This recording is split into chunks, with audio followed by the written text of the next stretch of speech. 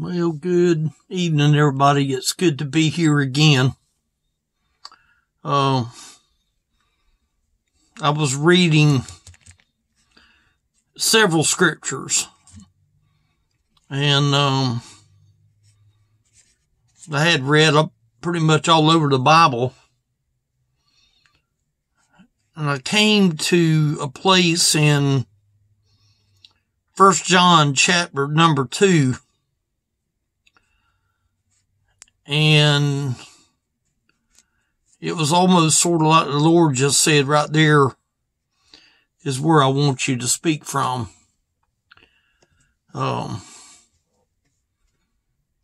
Many people love the things of the world. Many people literally worship the world. I don't think they mean to. You take a lost person, he's not aware of worshiping the world. He don't even know what to worship even means. Does a person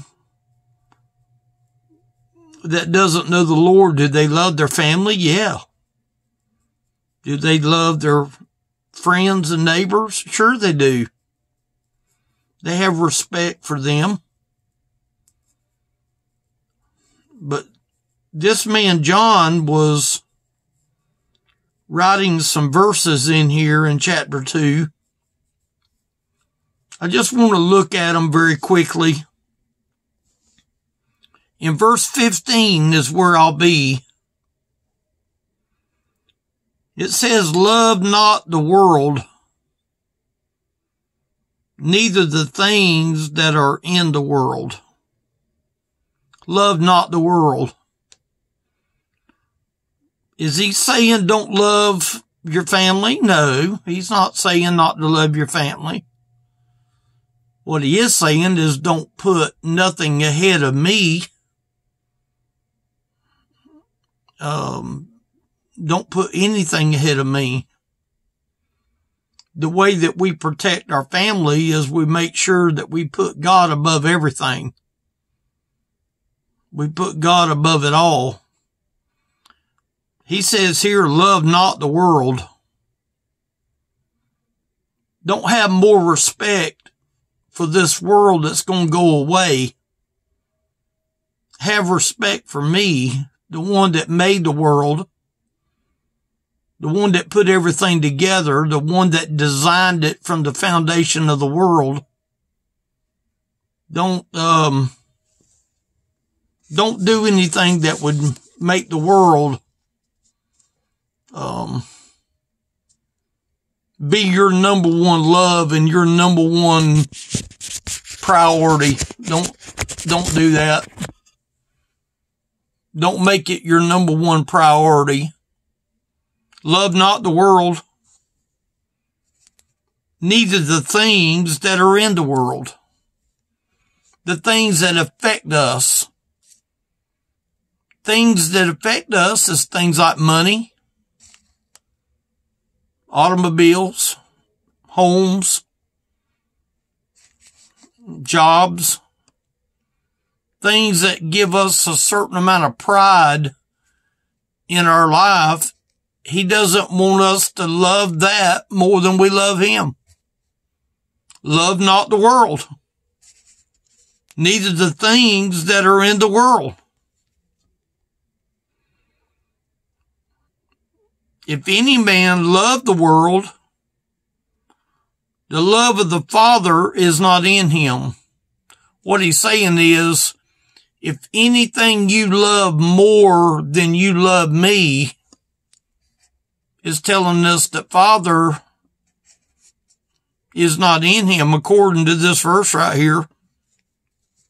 Talking about the person who loves the things of this world. If any man love the world, the love of the Father is not in him, not as it should be.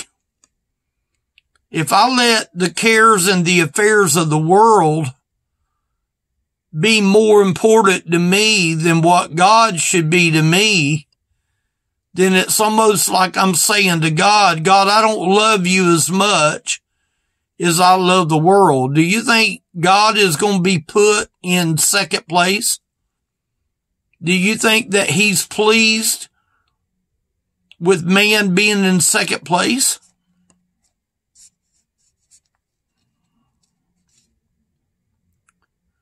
For all that is in the world, the lust of the flesh. For all that is in the world, the lust of the flesh. That's the things of the world, the sin of the world, the things that we watch, the things that we look at, the things that captivates our mind. For all that is in the world, the lust of the flesh. He knows if it's the lust of the flesh because it's also going to turn in and the lust of the eyes. See, what good is it to look at the flesh if you don't have eyes to look at what you're lusting at? See, he's talking about the lust of the flesh and the lust of the eyes. And then it goes along with saying, and the pride of life. See, pride goes with that lustful eye, that we love that stuff more than we love God. Is not of the Father. The pride of life is not of the Father, but is of the world. I think the writer right here is actually really saying things to us that he wants us to know about. Anytime that we put the world ahead of him more, then how is the Lord going to use us in the way that he wants to use us if people are drug into the mud and the mire of the flesh? The flesh of the world, the flesh of the eyes, the pride of life. Is not of the Father, but is of the world. See, the world has such a dominating effect on people.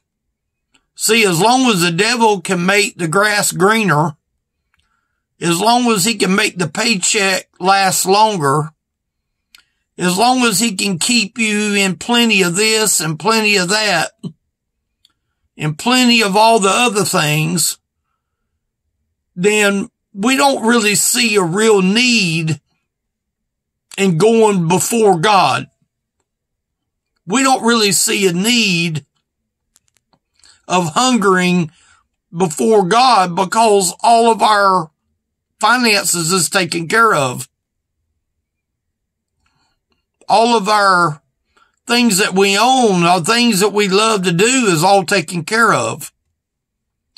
So it keeps us where that we don't really have to love God because we've got this job, we got that job, we got the other job.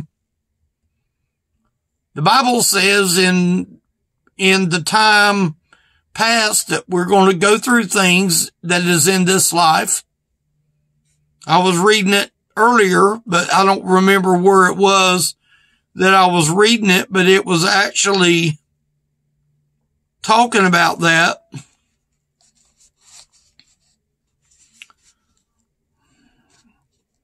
And the world passeth away. See, the world as we know it, the things that millionaires have, the things that millionaires owned, all passes away. It goes by the wayside.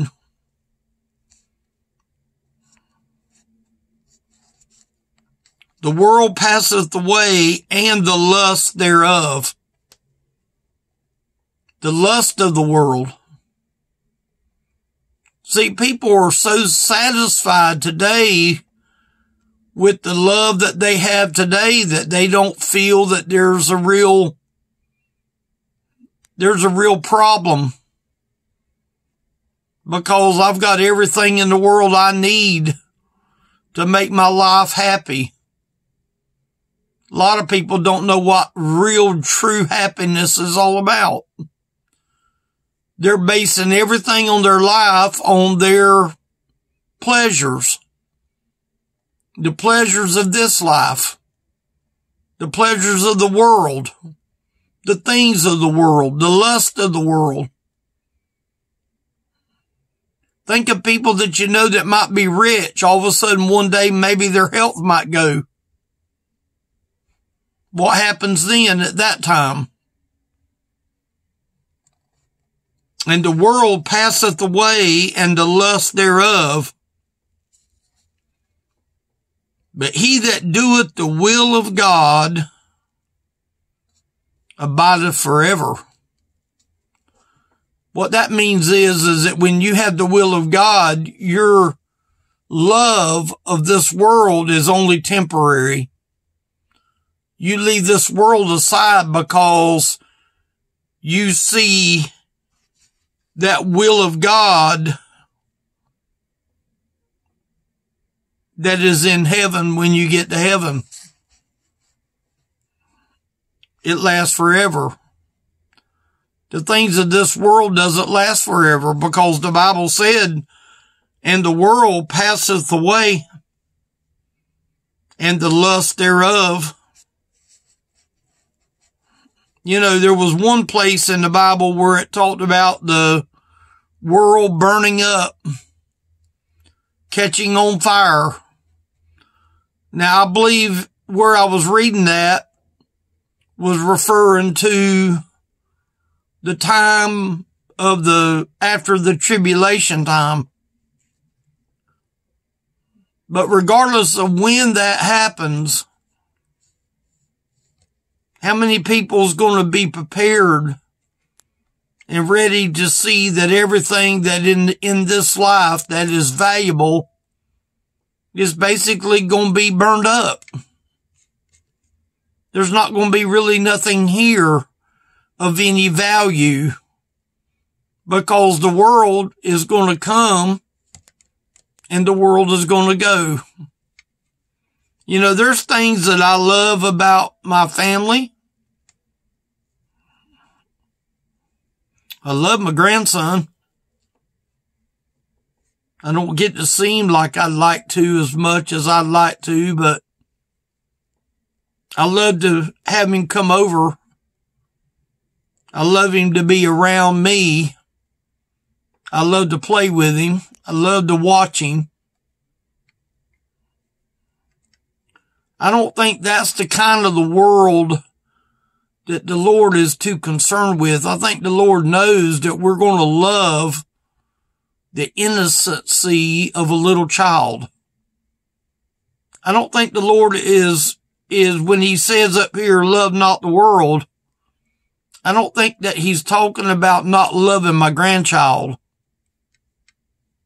Does he want me to love my grandchild more than I love God? No. Does he want me to serve God more than I would serve my grandson, my wife, or whoever? Listen to the scriptures here. Love not the world, neither the things that are in the world.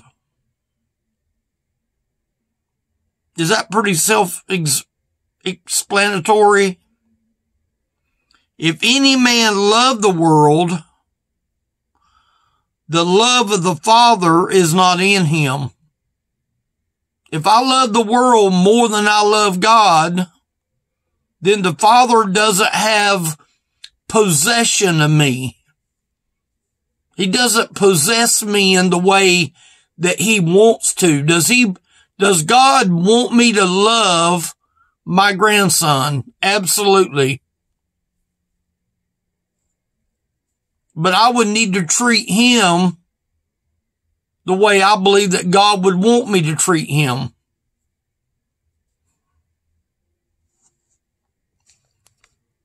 For all that is in the world, the lust of the flesh and the lust of the eyes and the pride of life is not of the Father. You notice what it said right there?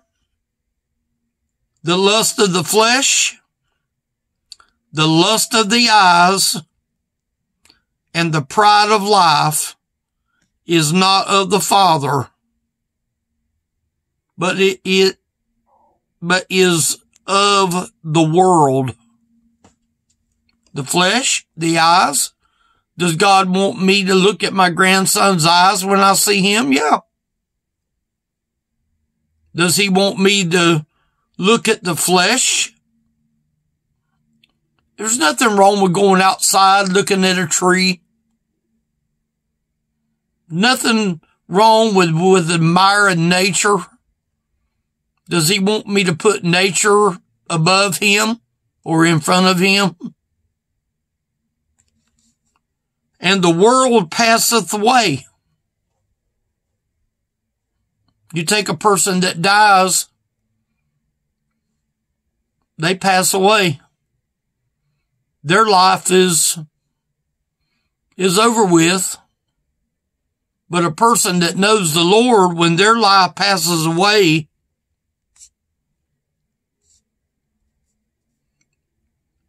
it says, and the lust thereof, but he that doeth the will of God abide forever. Abide where? Abide in the Lord. He wants me to abide in him. The reason that the world, the people in the world love the world is because it's satisfying to them. People love the satisfying of the flesh of this world. But I want to be the bearer of bad news. This world is not going to last forever. This world is going to pass away. Now, some people will go and say, well, that won't be in my lifetime. No, it very well could be. It very well could be. We don't know when the Jesus is coming. We don't know when the Lord is coming. Should he want me to be watching for his appearing more than the cares of this life? I would think so. And the world passeth away, and the lust thereof. See, the lust is going to pass away as well. But he that doeth the will of God abideth forever. We're not going to abide in this world. Now, what God does when he comes back, he comes back to the world after the tribulation is over, and what God deems necessary to do during the time of when God sets his kingdom up here on earth, that's down the road. I don't think no one really knows exactly what we're going to go through during that time. We can read the Bible.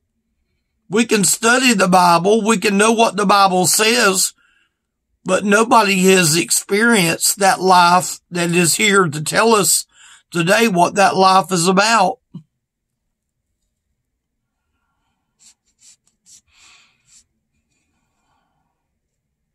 But he that doeth the will of God abideth forever, meaning they never die.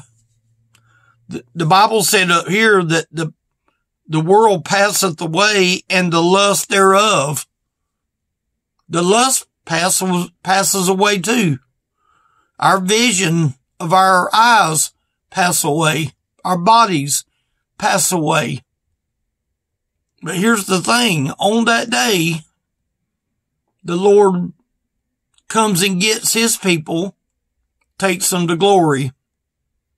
The other people waits for their judgment to come on them if they happen to not know the Lord. And he deals appropriately with the people that don't know him. I hope you know him today. I really do. I hope that you know him. Elderly Ministry is the website. There you have a menu tab at the top of the page. And you look to the left and you'll see a phone number. You're welcome to call that number. It's there for you anytime that you want to chit chat. Anytime you want to talk. If you got questions about what the Bible says and what the Bible doesn't say, then by all means call. Leave a message when you call, and I'll return your call. I have email you can use if you're more comfortable with email. We can get together over the cell phone and talk whatever it is that you have need of. We don't charge anything. Everything here is free. There's no charge for any of this. If you need help, reach out. If you're lost, if you're undone without the Lord, reach out. Don't wait and remember one day that you heard that the world is going to pass away. Don't wait too long. The Bible says today is the day of salvation. Today, if you hear his voice, harden not your heart. This is just a very simple little warning to us today. Don't love the world. The world's going to let you down. I thank y'all for listening. If I can do anything, y'all look me up. Thank y'all. Share the video. Subscribe to the channel. Love to have you. Love to have your support. Prayer. I love for y'all to pray that the ministry will continue. I thank y'all for watching.